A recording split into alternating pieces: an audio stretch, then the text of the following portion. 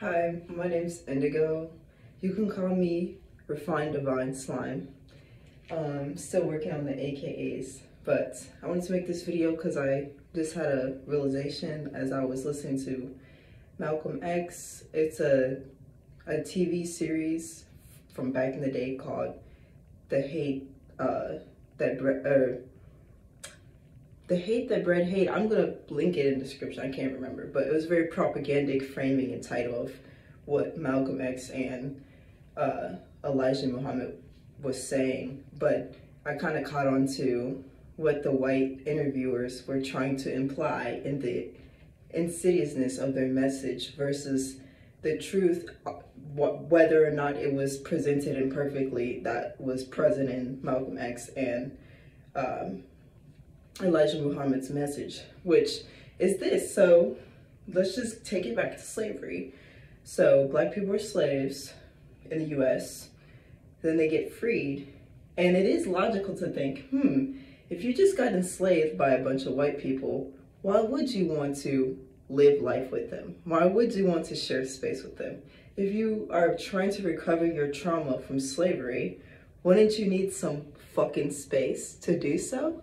For example, if you were in an abusive relationship where you were treated like a servant and physically, sexually, emotionally, and spiritually abused by that person, and they said, okay, you're free now, but still live with me in my house, wouldn't that be strange?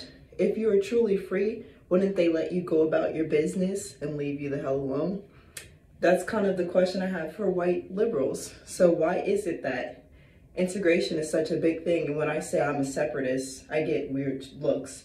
Before I even got super deep into Malcolm X or studied him at length, which honestly at this point, I've only listened to probably less than 10, 15 hours of Malcolm X in my entire life. I haven't listened to a ton of Malcolm X, but from the little bit I've learned, I mean, I kind of intuitively understood separatism before even being introduced to him, because I noticed whenever I went to a white neighborhood as a child, I felt uncomfortable, people stared at me. I've even been an adult and been offended by white children giving me the death stare just because I'm trying to shop for groceries. And I'm like, okay, sure, there's some good white people and there's some nice ones, but does that mean I want to deal with all white people? No, I don't want to go to the grocery store and get a death stare from a 2-year-old because I have melanin. Like, what happened to the sentiment that black people were allowed to have space to heal? I feel like that's not even a narrative, besides in this trope, safe spaces, which so often get infiltrated by white liberals, claiming to be allies, but not actually have done the work needed to step up to the plate and, you know, be truly supportive in every way. So I do want to scratch your guys' brains a little bit about that, where it's like, yeah, why was it? What was the government's intention in freeing African Americans and then immediately integrating them? Like, first it's free them, then it's all this separation, apartheid type stuff. And don't get me wrong, when I say I'm a separatist, I don't mean I want to live in apartheid, because that's a point that was brought up by the white interviewer. Like, isn't that apartheid? No, I mean, like, free us, give us our 40 acres and a mule, let us mind our own damn business and leave us the hell alone. That's not apartheid.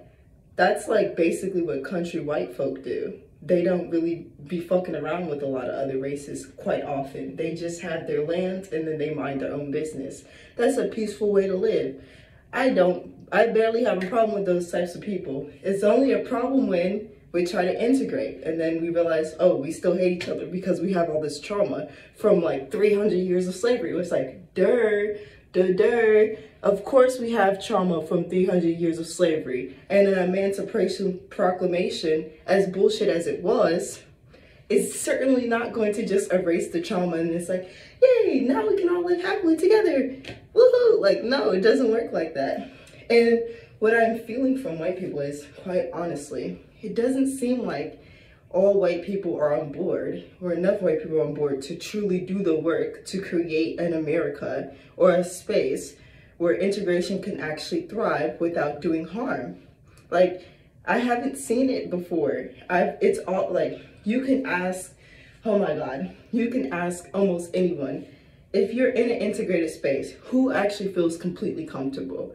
You ask the Black people, do you feel 100% safe here? And I say, yeah, I feel pretty comfortable, but you know, I still code switch. I'm still a little, yeah, whatever. It's like lukewarm. You ask White people, do you feel completely comfortable? They might either feel like, oh my God, I love the diversity. Or they might, you know, be like, I don't know, you know, but there's actually no integrated space where everyone feels safe. That doesn't even exist. So my question is, what is the point? If we should have a compartmentalized society where sometimes there's integration, sometimes there's separatism, which kind of we fell into that. Like, that's why churches are segregated. That's why Black people will go to a Black church, a Black club, a Black whatever, and be like, no more white people, no more code switching, no more microaggressions. I'm just gonna be my Black self in here, and no one's gonna fuck with me in like a racially aggressive way. We already kind of naturally do that, but my question is, why can't that be embraced? Why can't that be, you know, why can't that be a narrative? Why, white liberals, do you feel the need to insert yourself in all of our political business trying to free ourselves when you clearly, as a collective, have not done the work to actually even make us feel safe in the same room with you, let alone trust you to hold hands side by side in our movement for liberation? As a activist and as a leftist who has experienced all kinds of racism and weird, insidious microaggressions buried under all kinds of narratives and rhetoric and strange things from the left and the right in terms of racial aggressions, my true belief is I do think white people can become real allies and accomplices for a revolution. But what I think it requires is a profound amount of work through generational trauma, through social trauma, through indoctrination, through dehumanization. In order for a white person to truly be an ally, not only do they need to radically re-educate themselves from what they've been taught in high school, but they also need to heal the person inside them who has witnessed this disgusting version of a society and all these atrocities, and who has witnessed the dehumanization of not only of all kinds of people of color, but also of themselves. They need to do some serious, deep spiritual work in order to be equipped to be a real ally. They cannot simply read one book or see one social media post and then be told, act, and then say, oh, I'm an activist now. Now, I get it. If someone's saying act, yes, go sign that petition. Yes, go to the protest. Yes, repost that post. Yes, raise money for a fundraiser mutual aid. Yes, do that. I don't really think that makes you an activist. I think that makes you a human being with empathy. But if you want to be an activist, an accomplice, and what you would call an ally, I don't even know why that word is used because it's so lukewarm. But if you want to be an accomplice to Black liberation, you cannot just get radicalized overnight by one social media post or one book. You must be doing years and years of work. To be radicalized as a Black person for the Black liberation movement, you can't just see one social media post or read one book. As a Black person, it took me years of decolonizing my mind, studying, reading different perspectives, understanding, because the truth is, the answer isn't obvious. The truth isn't obvious. What actually happened in this country, the real history, the real solutions, the real problems, they are not obvious. They are buried, of course. The powers that be do not want us to understand what is happening.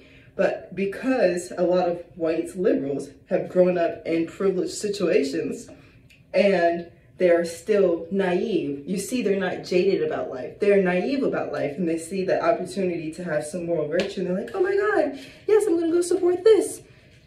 Well, what happens is they think, well, I understand it all. Black people are oppressed this way and this is how you fix it. So yeah, rah, rah, rah. Black Lives Matter. They think it's so simple. They have completely dumbed down the equation of what's actually happening. They don't realize how insidious the government is. They don't realize how insidious the propaganda machine is. They don't realize how insidious and all-pervasive systemic racism is. And they think it's as simple as following a few steps and memorizing a few, I want to call them cheat codes, a few sayings, a few rules, and then this is how you do it. That's how you be an ally. It's like a list, this, and this. And then there you go, you're an ally. They think it's that simple. They're naive because they haven't seen and experienced firsthand how insidious it is. And then when someone says, I don't feel like you're my ally, you're actually making me uncomfortable, then they get triggered. They're like, what do you mean? I totally am. Right? And then they want to take leadership positions because then they start learning more and more and more about how disgusting white privilege is. And they're like, oh my God, I'm privileged, I'm disgusting. I have to fix it. I have to overdo it and fix it externally instead of internally. And then what do? Try to go lead protests, try to go lead movements, try to go educate people from their own incomplete canon of knowledge. They try to overcompensate for their guilt. Well, what I'm doing here is to call in every white person on whatever part of their journey they're on in terms of decolonizing their own minds and getting involved in revolution or allyship or whatever you want to call it.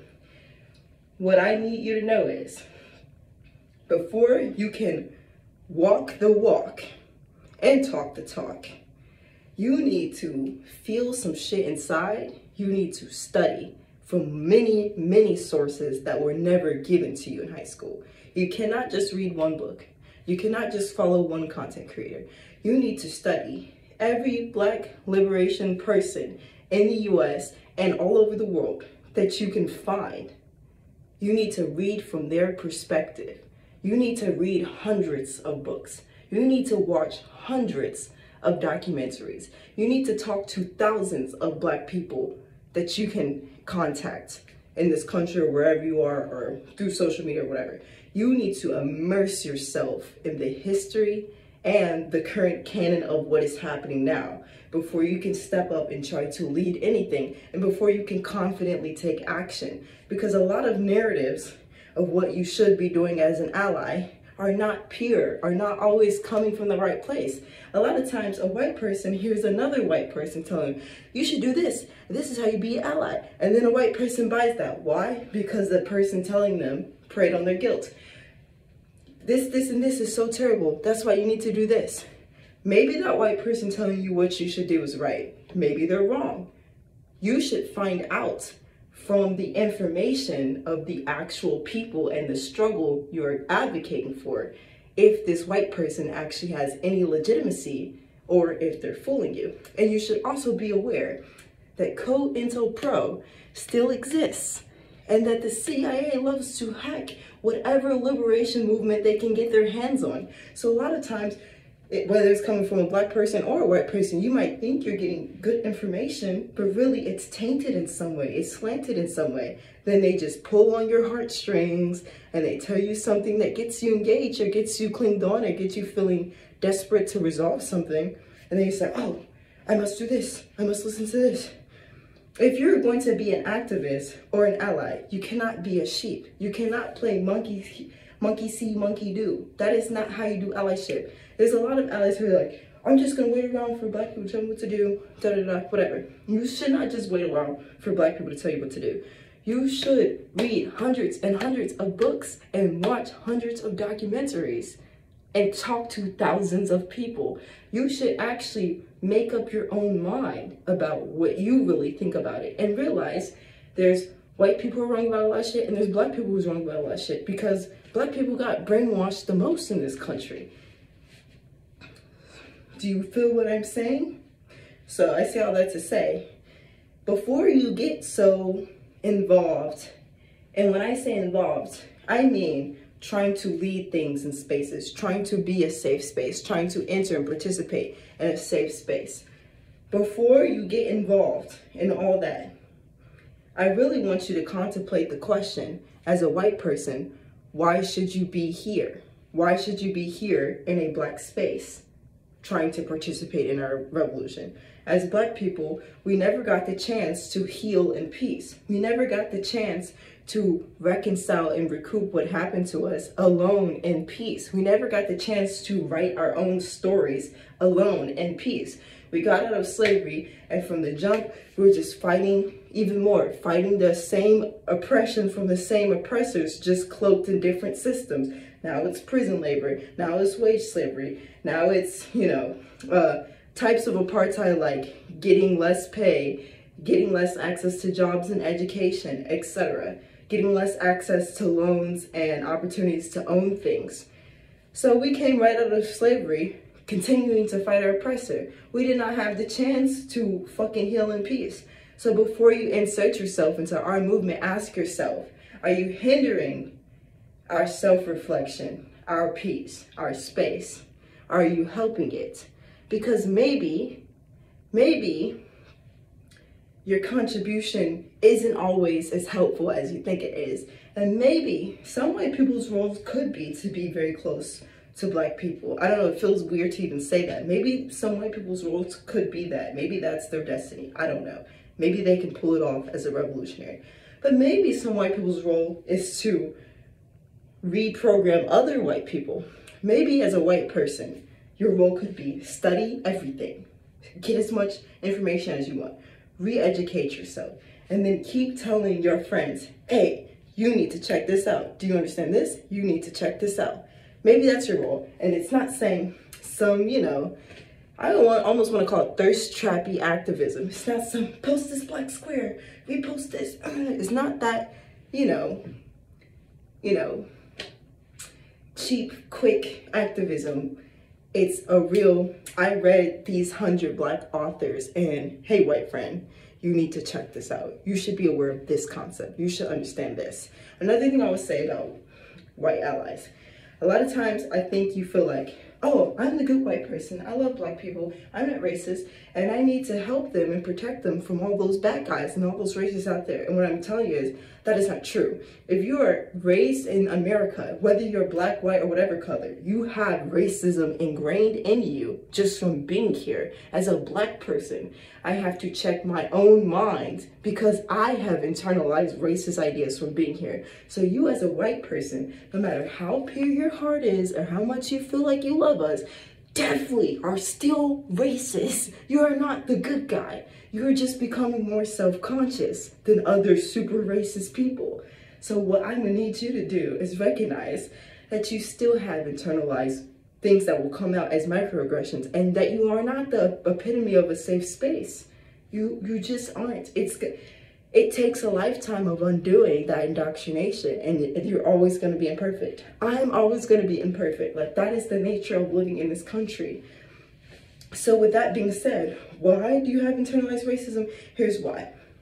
You're a white person, right? You make twice the mean income of a Black person. You are more likely to safely receive health care in this country. You're more likely to get a job and be paid more for that job. You have all of these privileges. Black people are still in a very fucked up position, and you're on stolen land. Stolen land, by the way, which 98% of other Americans own besides the original Americans whose land it was. 98%. You probably can't name one Native American tribe. Maybe you can name a few. You probably don't even know how many still exist. You might not have ever visited a reservation or gone to a powwow or done shit for them. So your position, your very existence in America, with all the privilege that you don't really think about that deeply, that you never really considered what would my hospital visit be like if I was Black, or how easy would it be for me to get a job or a home if I was Black, or would I have still gotten into the school if I was Black. You don't really deeply think about every way that you're privileged. Your very position and your ignorance in your position, taking space on this stolen land, makes you racist. If you were really the most not racist white person to ever exist, you would fuck off back to the European country that you came from and not even try to do shit here unless you were invited. If you were really not racist, you would go back to your country and give your land back to who it actually came from. That's like what a truly not racist white person would be doing. But if you feel like you have some right to be here because, oh, well, I didn't do it. I'm not the one who colonized America. That was my ancestors' idea. Or that wasn't even my ancestors. My ancestors immigrated here because they were poor. Whatever your story is, and your lack of taking responsibility for the space you take here, that is bullshit. That makes you racist. It doesn't matter how many protests you go to. It doesn't matter. So I can ask the same question from a different angle. If you're really not racist, white liberal, why do you think you should remain on Native American stolen land? Do you even have an answer? Do you even have an answer? Why? Why should you remain on Native American stolen land? Why, if you are so aware and you are so good-hearted and you are so anti-racist, why don't you say, you know what? I'm going to save up to immigrate back to Europe, and I'm going to give my land back to the tribe that it came from. What is the blockage between there? I'm not saying you should do that. I'm just saying logically. I just don't understand, like, what was your justification for not doing that? If you know everything that happened, you know what I mean? It doesn't matter if you didn't do it. You're still choosing to take space here. You don't have to be here. Like, America isn't like, I think a lot of people think of America as like, oh yeah, it's just this melting pot and, you know, it's everybody's place and da-da-da-da, this hipstery type of shit. No, America is a settler